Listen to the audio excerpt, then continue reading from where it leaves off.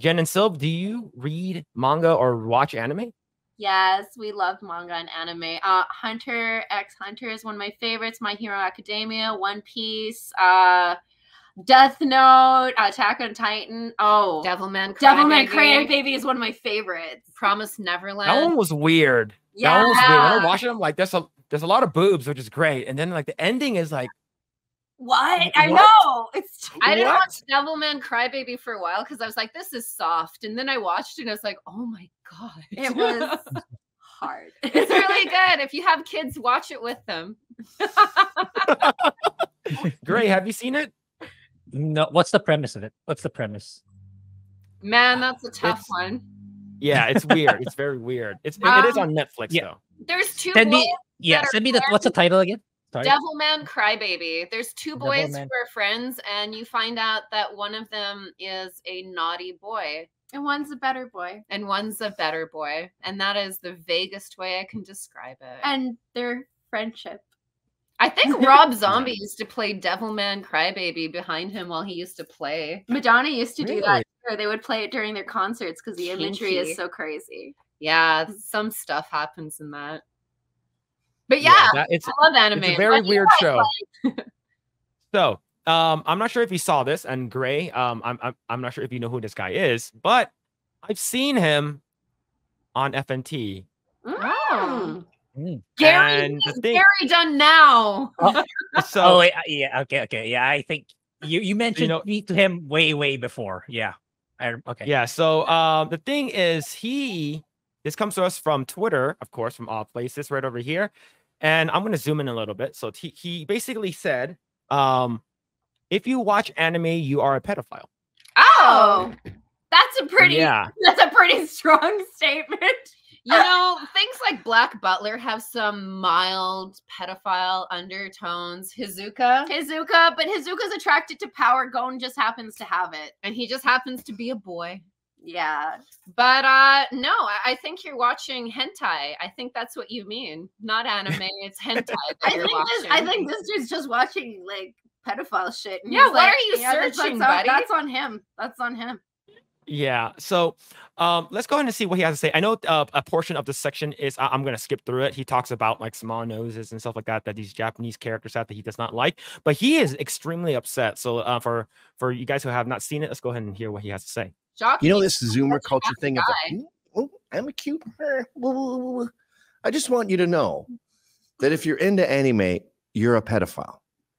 To be clear, if you watch those cartoons, if you read those comics, if your avatar is remotely associated with any kind of Japanese animation, you're a pedophile, you're a pervert, you're infantilized, you're sick and depraved. And I notice you talk a big game. A lot of the wingnats use anime avatars, and they're always how I'm a pussy and a cuck and shucking, and they're going to kick my ass. And you're all weak, loser, incel, virgin, pussy.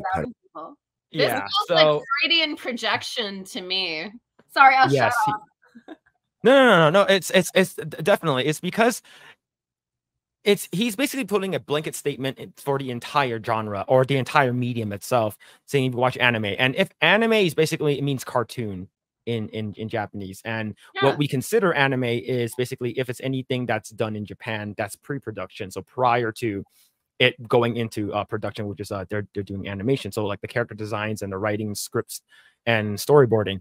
So Attack on Titan, there's nothing sexualized about that. If maybe the female Titan, if you really think about it, but other than that, it's not sexualized at all. It's not extremely really political. You're following people, but it's not sexy. I mean, you can jerk off to anything you want, but you're making a decision when you're watching Attack on Titan. It's not being served to you. Yeah.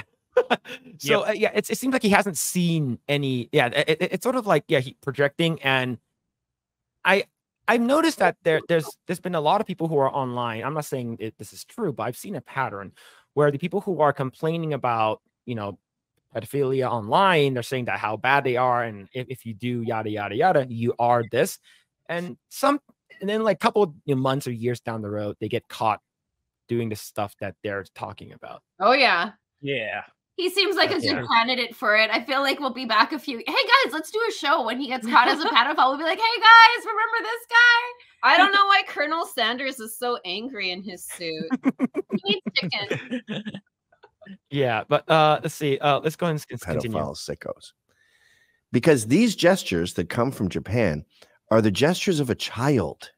Okay, now this is the part where they played I believe the Bloodhound Gangs. The you and me, baby, ain't nothing but so that's a song that plays. But the thing is, maybe I'm not sure if he's considering the shirt that she's wearing anime, because this is Turning Red from Disney Pixar.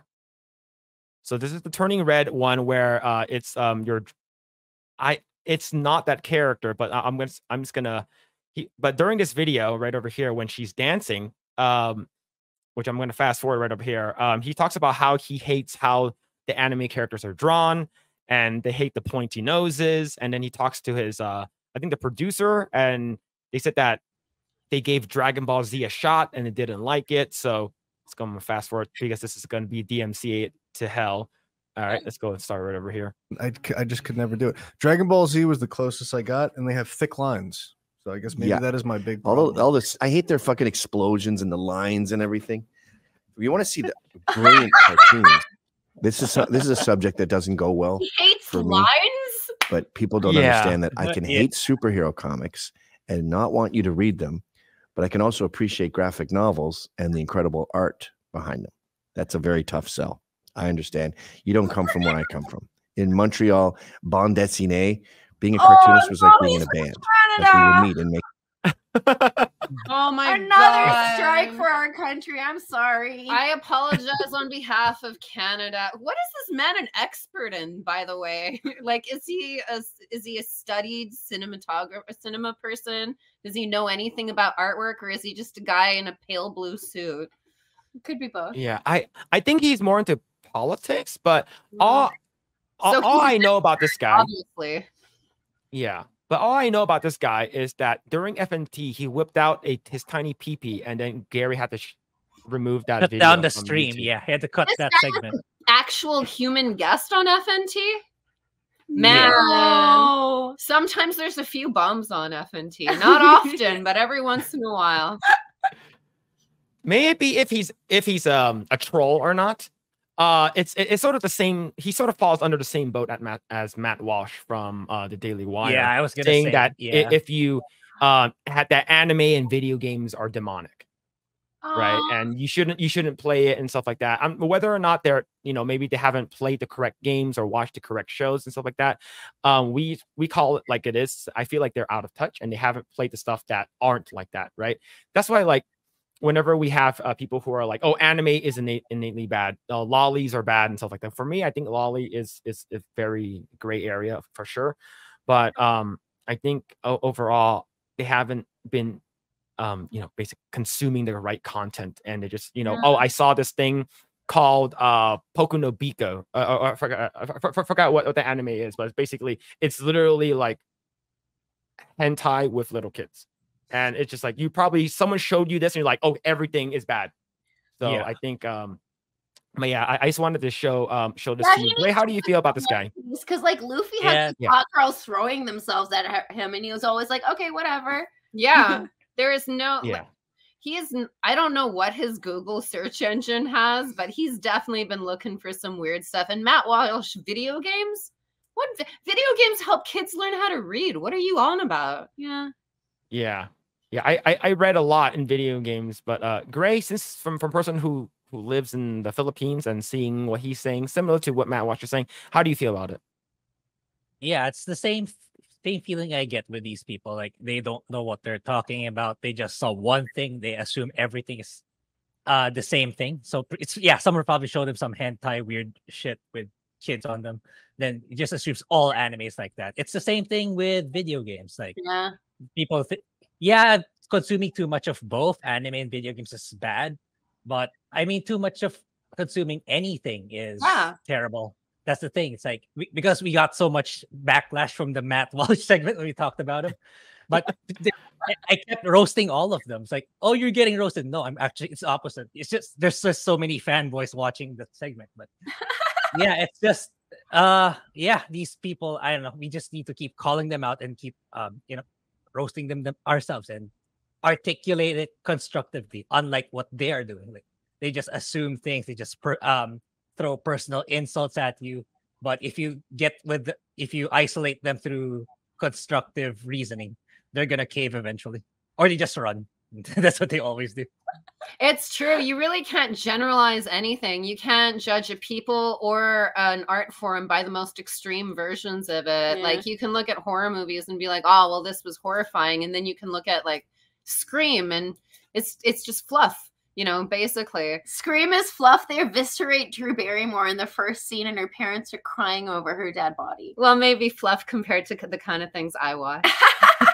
Thanks for checking out this segment of the Project Eggroll podcast. If you like what we do here, please like, share, subscribe, hit the notification bell, and you will know next time when we go live. We do go live every Saturday at 8 p.m. Once again, we are just getting started. Tons of more video to come. Thanks, and we'll see you guys next time.